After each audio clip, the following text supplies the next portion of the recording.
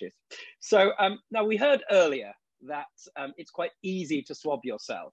And here to prove it is the brilliant, and we used to say brave, but frankly, given how easy it is to do nowadays, I'm just going to say brilliant, Eyal Booker. Eyal, are you here? Oh, I am here. Now, you're going to show us how easy it is to swab, and we're enormously grateful. And I know that you understand the significance of this. We were watching a video early on, just how challenging it was. But these days, the test really takes seconds. So, Eyal, show us. It's all over to you. Here we go. So I have my swab here, which I got sent in the post.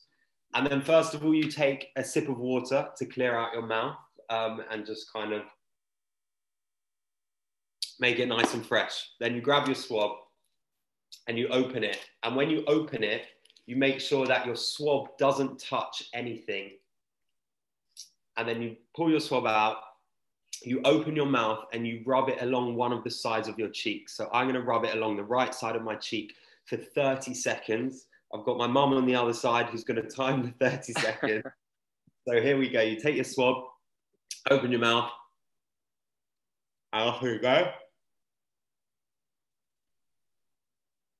Here we go.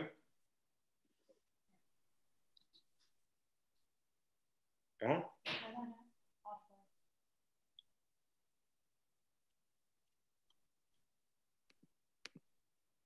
From go. Yeah, not yet.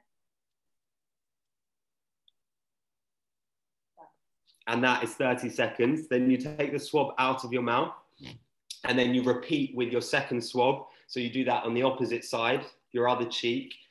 And then once you've got both your swabs and you've swabbed your mouth, you leave it out for 5 minutes and you let it dry, but without letting the swabs touch anything else, before you then go and you place the swabs back into the packaging that it came in. You close the packaging, you put it in a letter and you send it off. So it really is that simple. It will take you no longer than 6 minutes to do the whole thing. And then you get registered as a donor. And it's really that easy. So I'm going to do my next swab and then I'm going to send it off. And hopefully within the next week or so, I will be a donor and on that list and hopefully being able to save a life if I'm needed. Eyal, thank you so much. That was so fantastic. It genuinely looks straightforward as well. Really, thank you so much for your time and best of luck with your next project. I'm sure we're all going to be tuning in and getting fit with you. Thank you very much. Fitter. Nice. Now, as everybody can see, it really couldn't be easier, as Eyal has shown, Eyal, to swab yourself. Just head over to these pages, which you're going to be able to see now with the magic of technology. I think we've got our slide together.